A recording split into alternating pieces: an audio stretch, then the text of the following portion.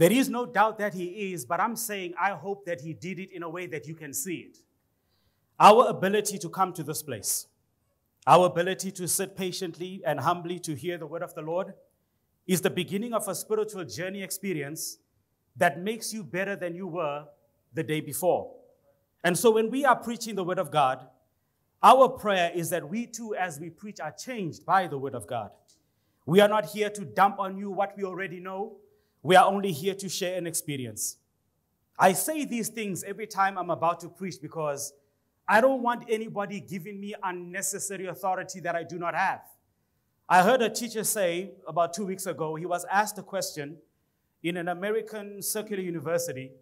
He's a pastor, but he's also an apologist. And he was asked, do you have any authority? And in my mind, I thought he was going to say yes because he's a pastor. But he said, no, I do not. It is Christ who has authority. It is from his authority that we stand before people and we demonstrate the word of the Lord. But the moment we decide that we are the authority, we fail you. And so that is a thought I want to plant in your head as we get ready to listen to the word of the Lord. Get your Bibles out. It's a new month, but still the same season. We are talking about belonging. For the past 2 months, we have done our best to demonstrate that belonging is about your relationship with Christ first, then it's your relationship with your brothers and sisters in the faith. But today, I want to take you out of the classroom, out of the church, and I want to put you back where you spend most of your time. That is why last week, Pastor, you spent time talking about Jeremiah and the fact that Jeremiah found a way to belong without becoming. It is interesting that oftentimes we read stories of characters in the Bible and we never understand what God is trying to say. We spiritualize it so much that we treat them as if they are aliens and better than us. But our burden is to demonstrate that they were ordinary people with extraordinary experiences. My choice of character today is somebody I can truly say I do not identify with, and that is Daniel. Don't worry, ladies, next week I'm going to talk about Esther, but today I want to talk about Daniel. Daniel is a remarkable character because Daniel was not a pastor. Daniel was not a priest. Being a prophet was thrust on him based on the circumstance he was in, but I want you to understand something. Daniel was a regular person. Daniel was more in the world than you will ever be called to be. He lived at a time where the difference between those that believed in God and those that didn't was very stark clear. And so I want to spend some time today, and if you notice, we're not giving you any special titles to the sermons. We're just going to give the name of the character. The sermon is one, belonging without becoming. In John chapter 17, what I consider to be the Lord's Prayer, Jesus prayed a prayer for the disciples to the Father. And one of the things he said was, Father, you have put them in the world. I pray not that you take them out of the world, but that they would not become of the world. And so preachers and teachers have put that sentence into a short statement that says, be in the world, but not of the world. A lot of people take that statement as something negative, meaning that the moment I step outside of the church, I'm in a hostile environment. I'm special because I believe in God and everybody else is unrighteous. That is not what that means. That was an invitation where Jesus is saying, I am sending you into the world. Your assignment is to demonstrate the faith that you claim amongst yourselves. And so, brothers and sisters, for this month, I'm going to do my best together with Pastor Henry to tell you that, yes, you belong in the hospital corridors. You belong in that accounting firm. You belong in that marketing office. You belong in the business that you're in. Don't stop doing what you're doing and be a pastor. No, no, no. You belong where you are. Just don't become where you are. Amen, somebody? Amen. Get your Bibles out. Get your Bibles out. Daniel chapter 6. Daniel chapter 6. Daniel's character is remarkable because we are given a record of his life from the time he was a young man, 18 years of age, all the way to the age of 90.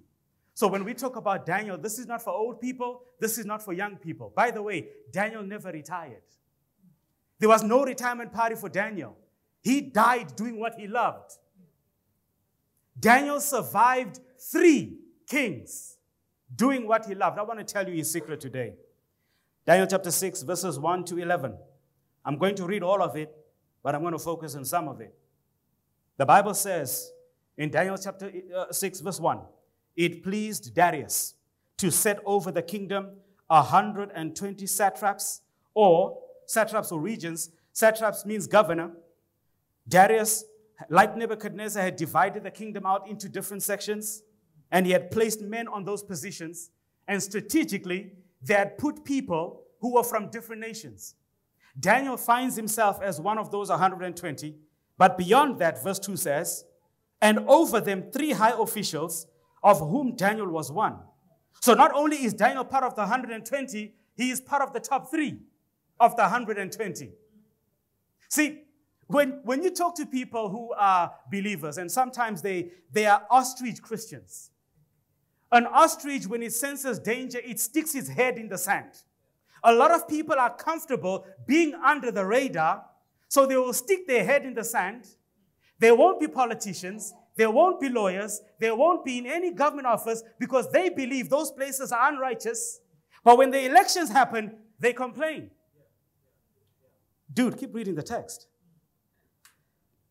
Then this Daniel became distinguished above all the other high officials and satraps/governors because an excellent spirit was in him, and the king planned to set him over the whole kingdom. Then the high officials and the satraps sought to find a ground for complaint against Daniel with regard to the kingdom. But they could find no ground for complaint or any fault because he was faithful. And no error or fault was found in him. And verse number 5 says, then these men said, we shall not find any ground for complaint against Daniel unless we find it in connection with the law of his God. I'm going to stop right there. That's enough.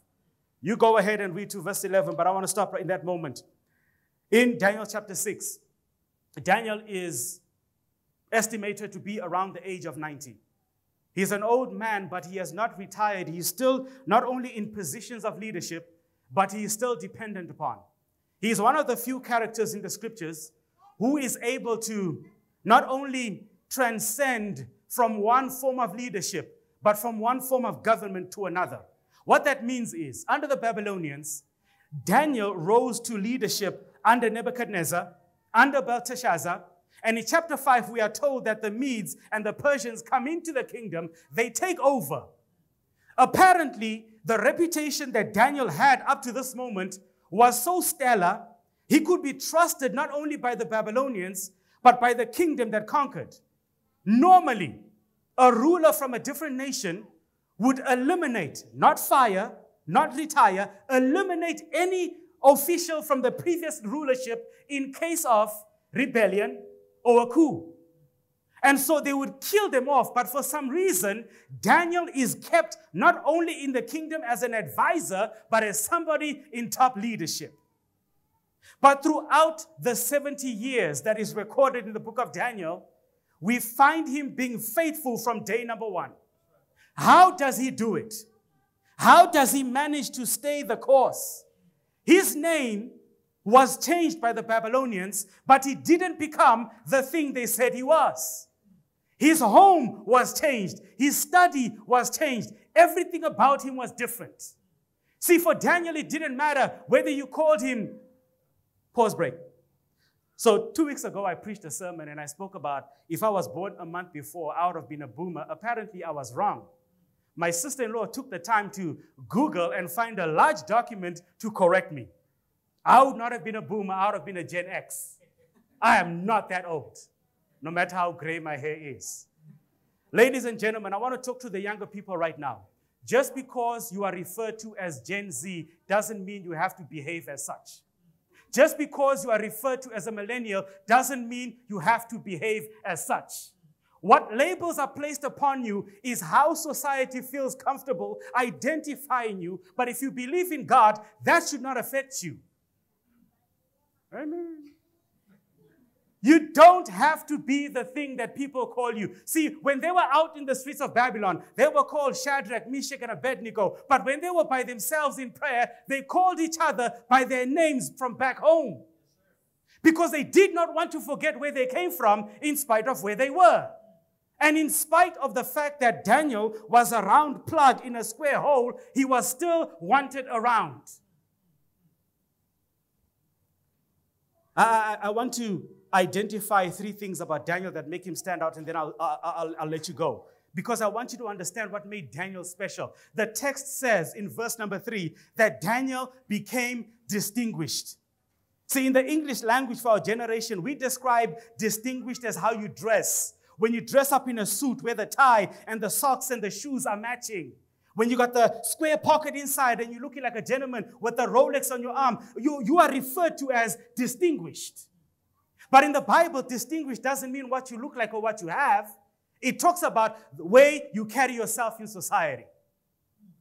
I have a remarkable brother-in-law. Whenever I have any problems with software, apps, or any technological developments, I always go to him first. I will ask him, is it worth upgrading the phone to this? And he always has something to share with me. For a long time, him and I debated about the benefit of ChatGPT. He is trying to convince me that I can write my sermons using ChatGPT. Now, like I said, I'm young, but I'm not as young as I used to be. I have a problem with that. I refuse for technology to take over my thoughts, but here's what I did this week. I use it for research and to speed up the process of finding information. Nick, here's what I did this week, man. Normally, when I put in a prompt in, I will keep changing it until it says what I think it should say. But for the first time, bro, the first thing it said, I agreed with. So what I'm about to read is exactly what this version of AI says distinguished means. No editing. You go on your phone, not right now, and type in these words.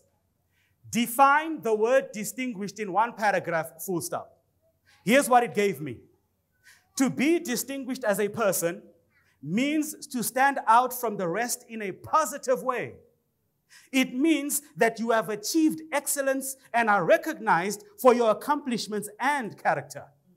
Being distinguished involves a combination of talent, hard work, and integrity. I'm going to come back to that page.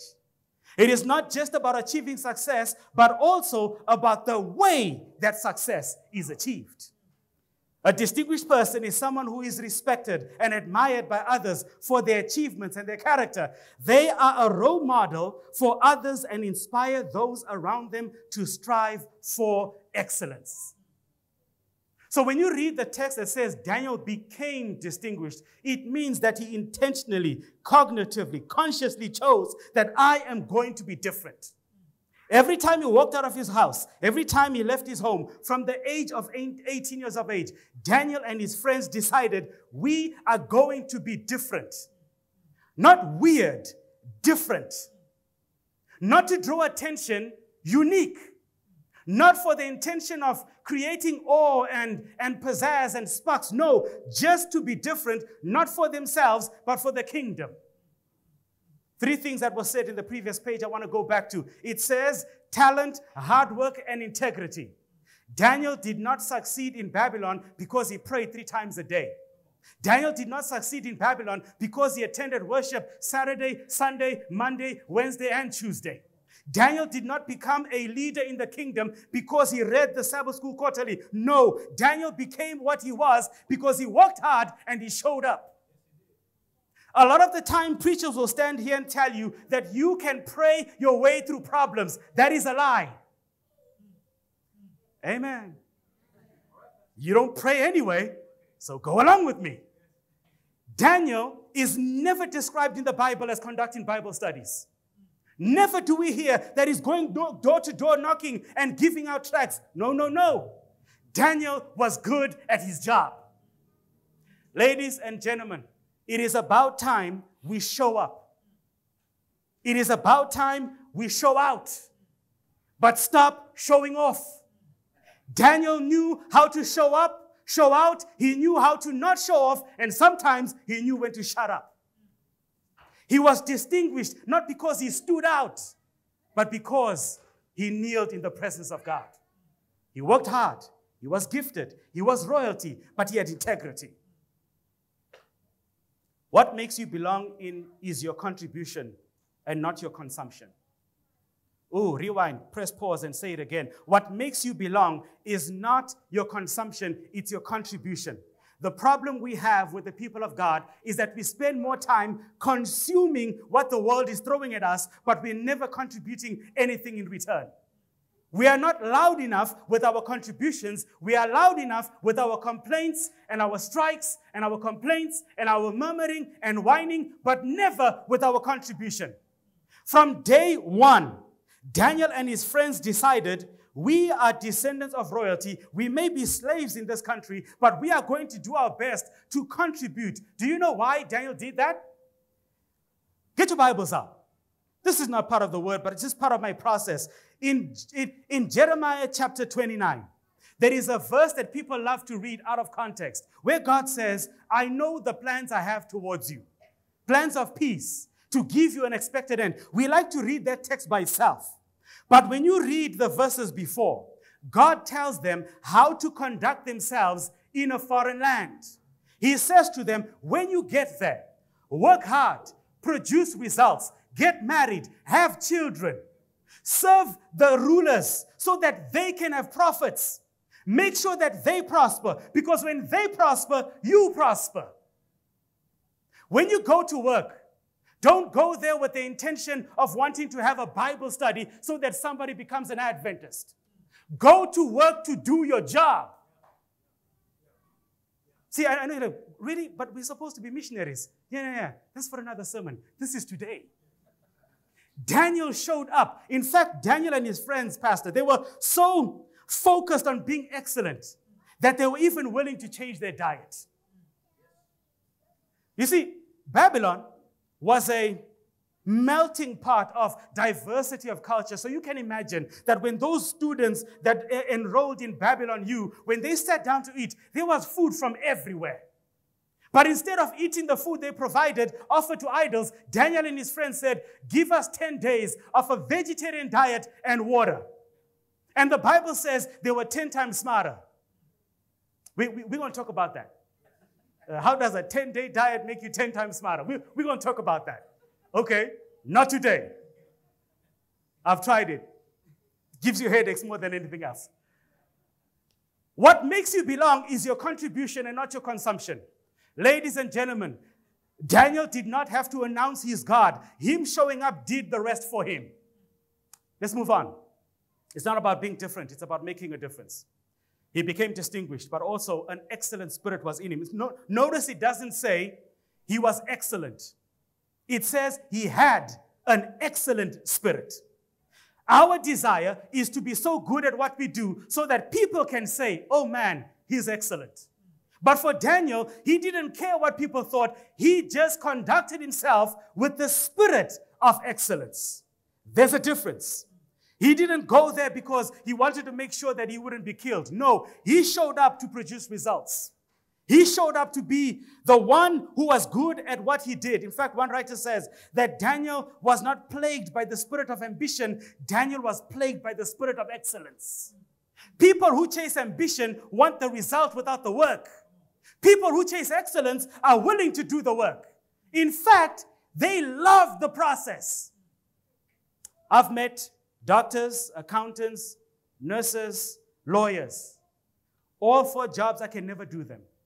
Dealing with numbers and dealing with law cases from 10 years ago and looking at research papers and going through case studies and social studies and all that kind of stuff, that's not my vibe. But I know people who are excited to do the work. You talk to them about marketing, they get excited about that. That, ladies and gentlemen, is the spirit of excellence. Somebody said what feels like play for you, but hard work for somebody else means you're excellent at what you do. Entitlement is threatened by excellence. See, the Daniel I'm describing had to function in a hostile environment. Daniel chapter 6 tells us that there are 120 rulers, 3 of them are chosen, and then out of the 3, Darius wants to give Daniel in charge of all of them. Meaning, if the plan goes to fulfillment, Daniel would be the second most important man in the kingdom. I hope you're not thinking about this as a Bible story, but as history. Do you understand that if you go through the history of Babylon, you will find Daniel's name in the leadership structure? You will find him in Persia in the leadership structure, not because he prayed and fasted, but because he did a good job. But unfortunately for Daniel, he was a Hebrew. And some people will never look past what they know about you that makes you different from them. And for a while, they tolerated him. I'm going to tell you why in a second. They tolerated him. But now that his excellent spirit was about to make him get promoted, the people get concerned.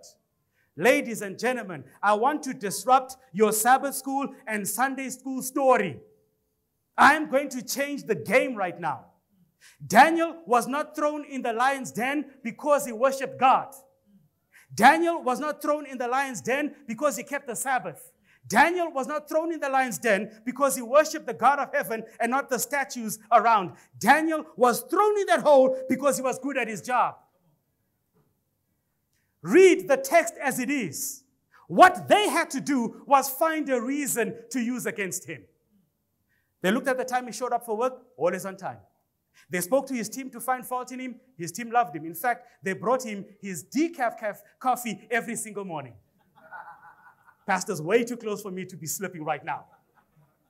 Everybody loved him. His maids, his drivers, everybody loved him.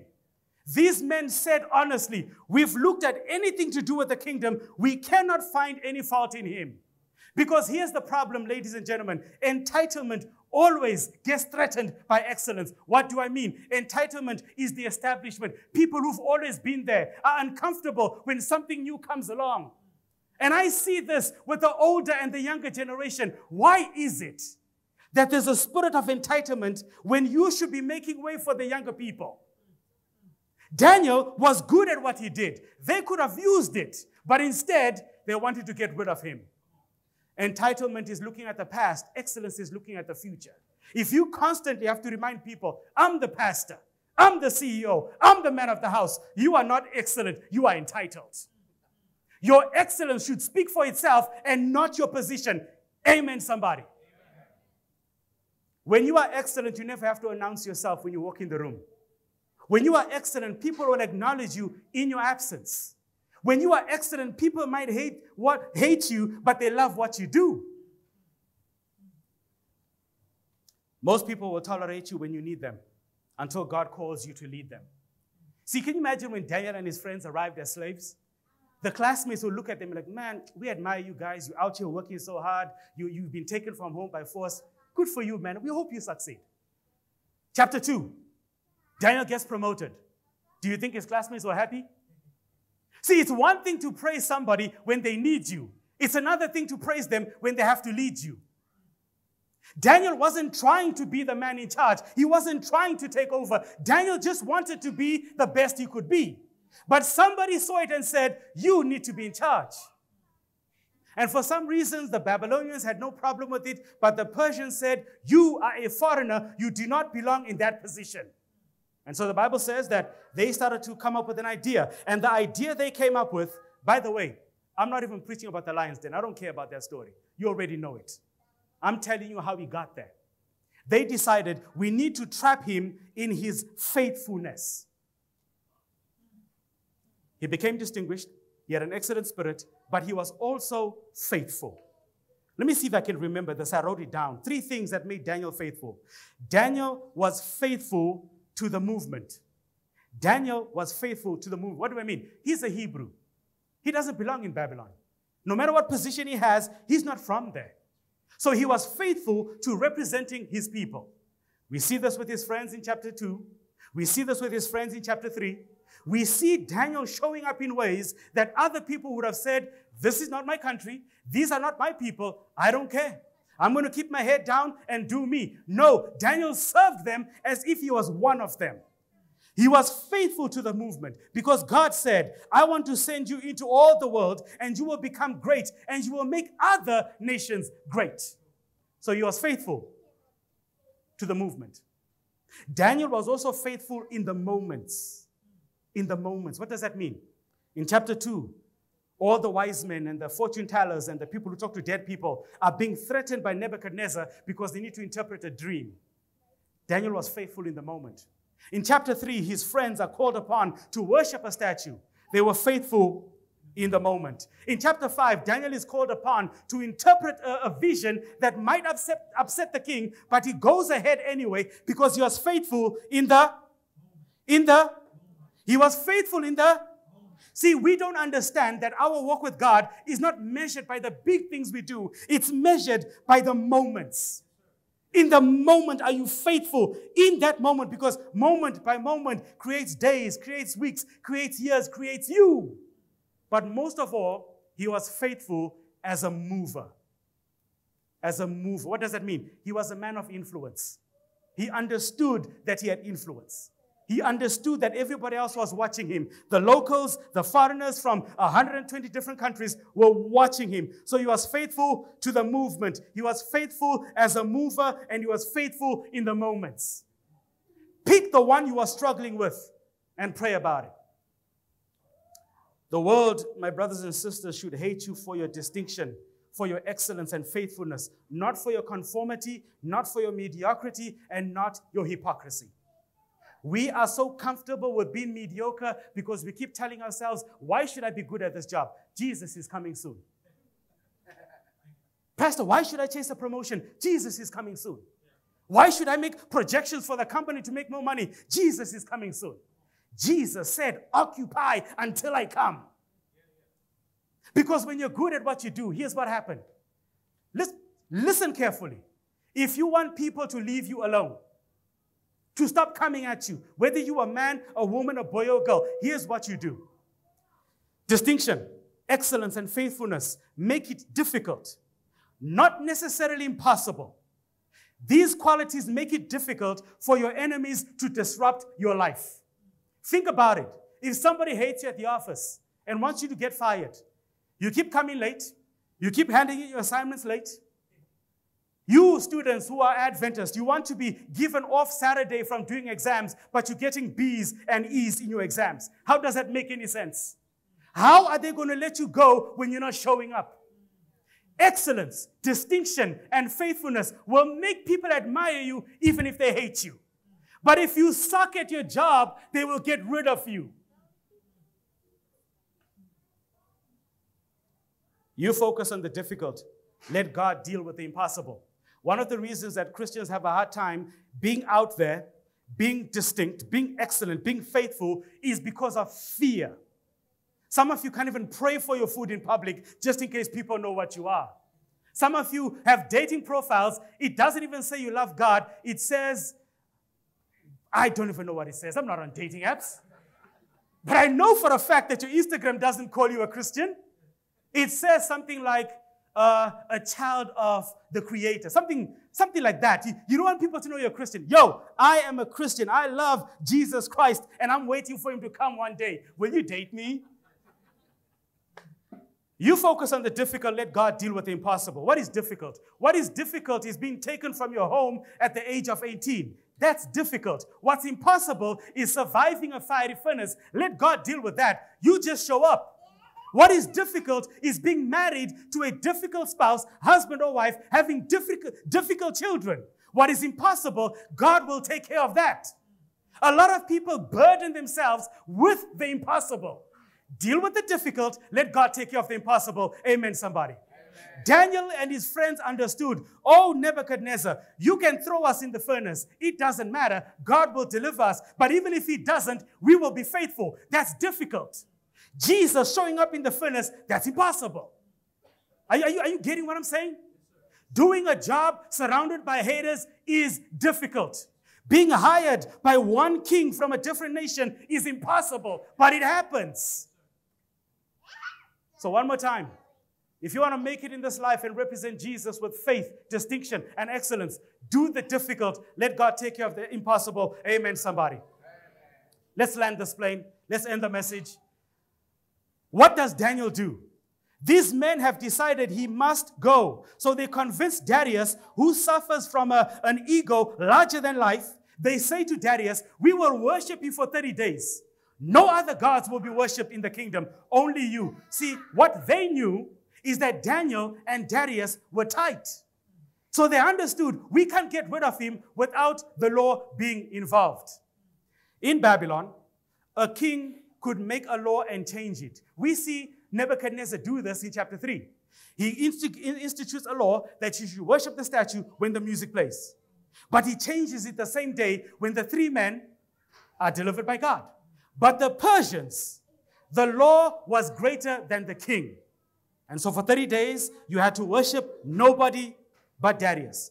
Look at how Daniel responds. Verse number 10. After the document was signed, the Bible says he had his windows in his upper chamber opened toward Jerusalem. Let's start right there. Why did he open his windows towards Jerusalem? Was he being a patriot? Was he being faithful to where he came from? Listen to this. Everything about Daniel's life came from a place of obedience. He was good at his job because Jeremiah was told by the Lord. Why did he pray towards Jerusalem? Write this passage down. I hope when I tell you to write something down, you actually do. 2 Chronicles chapter 6, verse 36 to verse 39. Solomon is praying.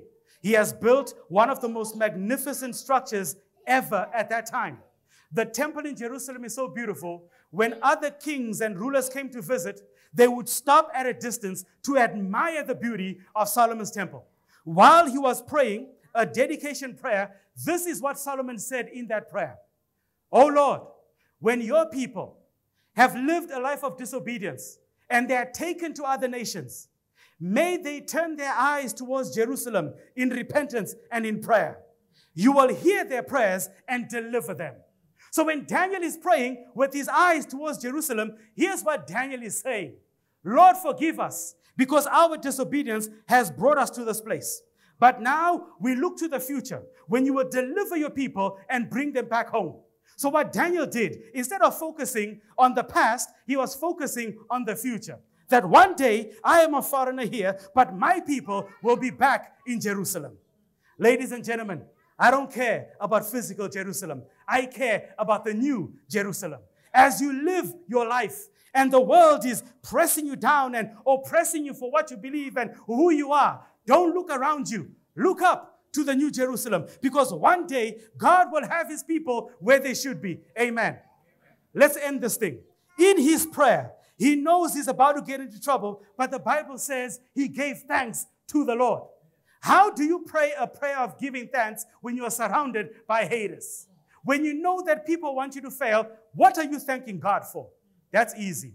I'm a 90-year-old man. I came at the age of 18. I survived Babylon University campus. I survived the leadership of Babylon. I survived the fiery furnace. I survived the Medes and the Persians. I've got a lot to be grateful for because the God who's been for me in the past will be with me right now. Stop complaining when you pray. Start saying thank you when your haters are caving in. One more. It says, as he had done previously. The reason, ladies and gentlemen, that Daniel and his friends were able to pray in the fiery furnace is because they prayed before they got there. The reason that Daniel was able to fall asleep in the lion's den while Darius was troubled in his palace room is because he was already a man of prayer. Stop waiting for trouble to make you pray. Pray anyway. Stop waiting for the job before you pray. Pray anyway. Stop waiting for the wife or the husband before you pray. Pray anyway. Because when good things come, when opportunity comes, when trouble comes, let it find you praying. Excellence is not what you say about yourself. Excellence is not what you tweet or post online. Excellence is not the way people perceive you. Excellence is what is inside of you. You can be an excellent wife. You can be an excellent husband. You can be an excellent parent. People don't have to know that. Just do it. You can be good at your job without posting about it. But please put your CV on LinkedIn. You'll get another job if you do that. But whatever you do, be excellent because it gives you an advantage. Amen, somebody? I'm done. I'm done. Eyes closed. Heads bowed. Let's pray to a God who is distinct, who is excellent, and is ever faithful. Our Father in heaven, Forgive me for being long-winded and having so many words, but this morning, I just wanted to encourage the saints that when we preach, we're not telling them to do less in the world and to do more for the kingdom. Because a lot of the time, when we show up as teachers, when we show up as business people, when we show up as engineers, lawyers, doctors, nurses, secretaries, when we show up as parents, our ability to be excellent and diligent and faithful is what makes us ambassadors for the kingdom of heaven. If we are to be accused by the world, let it not be because we're mediocre and bad at our jobs. Let it not be because we claim one thing and live another. Let it be because of our faithfulness to the God of heaven. I pray for the young people in this room today that they must understand it's not what we show the world. It's not what we demonstrate to the world. It's how we show up and how we live in the world. The world is not an enemy because it doesn't believe in you. The world is an opportunity for us to show who you are. And so, Father, today, there's a young lady, there's a young man who is struggling to belong without becoming. He is doing what the people around him are doing because he says he needs to fit in order to keep his job. He needs to go out with them in order to keep his job, in order to get the account, to get the business, to get the promotion. He needs to do what everybody else is doing. I'm saying, no, you don't. You can show up the way God wants you to, and God will make you succeed. If certain doors are closed, it means that's not the thing. And so I pray that you will help us to be distinct, to be excellent, and to be faithful. If there's anybody struggling with this today, may you help them look towards New Jerusalem, gain motivation, gain strength, and on Monday morning, let them show up, show out, and be what they need to be. Father, I pray, while we are belonging and trying not to become, watch over us from above. While we are belonging and trying not to become, please lift us up when we fall. While we are trying to belong without becoming, please walk ahead of us and help us maneuver the landmines that we'll always find in this life. Please surround us to protect us, and please be behind us so that when we get discouraged, we can keep moving forward, but above all things, so that we can belong without becoming. Be in our hearts. My brothers and sisters, if this is your prayer, let me hear you say amen. God bless you.